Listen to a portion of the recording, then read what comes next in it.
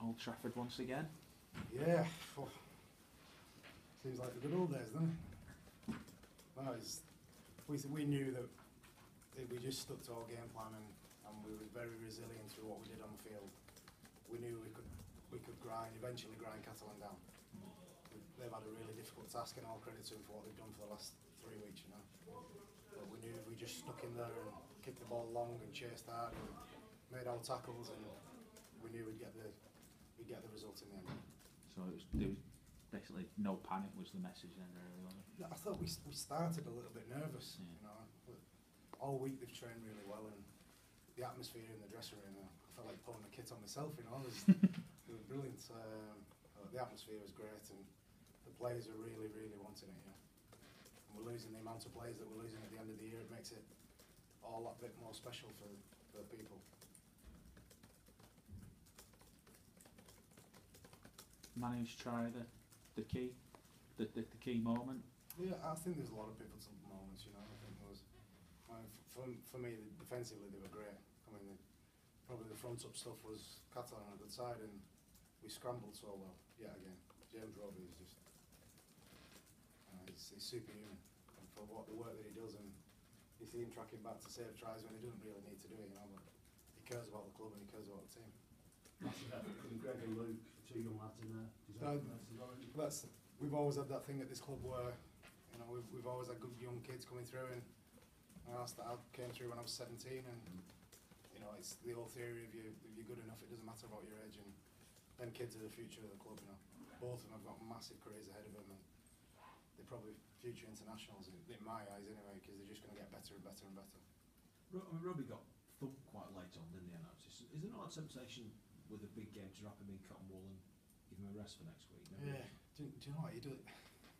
I mean, you speak to him before the game. He's such a laid-back person. You speak to him before the game, and everybody else is a bit hyped up, and he's just so, you know, he's virtually laid down, and you know, that's just rubs his personality. I think we'd run out of subs as well, to be fair, after he got the whack. So I thought it'd be a little bit disrespectful to play him with 12 men for the back end of the game, but you've always got that mentality to pull him off. But he'd probably be disappointed if you did that. Not the outside, he can't really give you a hope 6 weeks ago again, anywhere near Old Trafford. No, I mean, I was just saying upstairs that for us the real pivotal point was the Hull game. After we'd lost Luke Walsh, and you know, I held my hands up and I said it to the players in the dressing room, you know, I was a little bit negative after that. I had my heart sunk when he was laying on that stretcher coming off the field, and you sort of feel that the dream's over.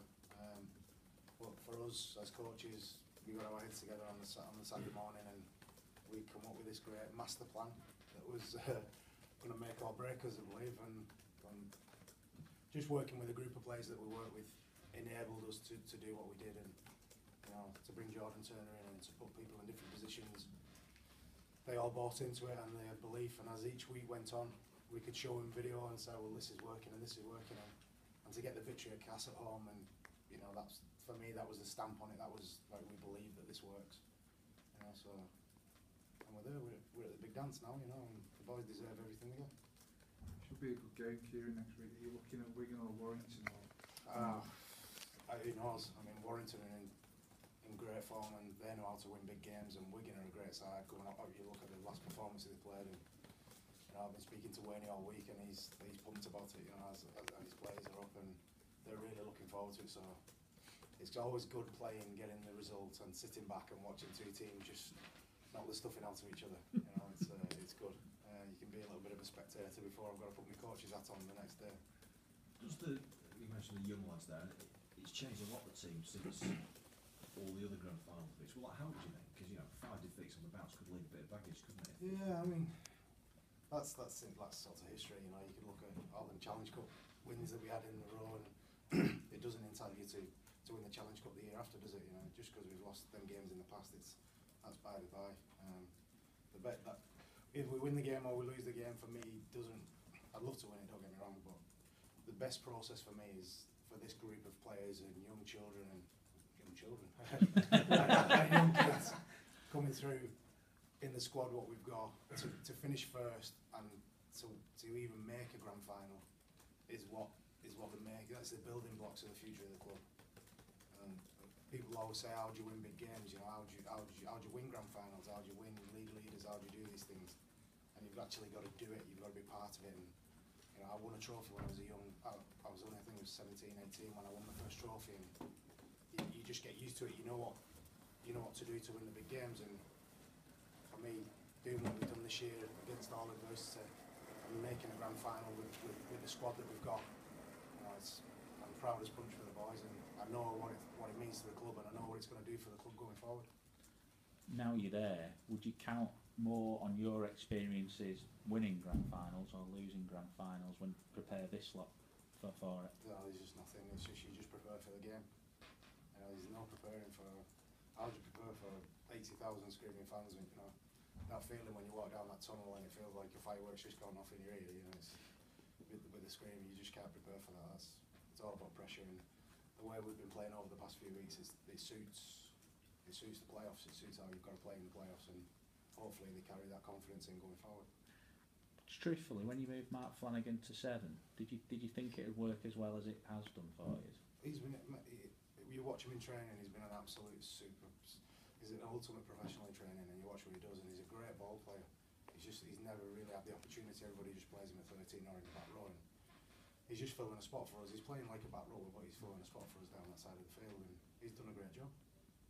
He's never going to be a Joey Johns or a Luke Walsh, but he's done for what his role, what we want him to do. He's done an absolute super job. As has Jordan Turner, as has Lance. You know, all these players in these positions that, if other clubs probably tried to do it, maybe they fall down a little bit. But you know, it's all credit to the players. They've really bought into it, and they want to do well. You know, it's the easiest option to take is to lie down and be defeated. You know, there's 1,000 excuses out there why we can't do well this season. You know, we've lost our 3 best players. Who it would be 3 of the best players in the competition. You know, and that's a lot of sides that take that excuse and they'd lie down and say, well, thanks very much. We'll see you next year. But these boys have stood up, and that's what I'm saying. That's for us going forward. That's for me. That's the proudest thing for me as a coach of this club. That going forward, I know that special things can happen at this place. Because of the injuries you've had this season, what version of the playbook are we on at the minute? 2 or 3? Have you had to rip it up 2 or 3? Or? We keep changing the playbook every week. I'm not sure. Not seriously. We've had 3 different playbooks now. No, you just go out there and do it. We got used to. There was a period in the competition where we got used to losing 2 or 3 players a week. But you can't cry about it. Everybody else goes through that situation. You just got to do the best you can. No worries on the Soliola one at the end there. No, it seemed fine to me. He didn't seem like he was late, and he wrapped his arms around it. It wasn't a shoulder. There's no shoulder involved. Great. Thanks. Fingers crossed. Is there anything else? Thank you.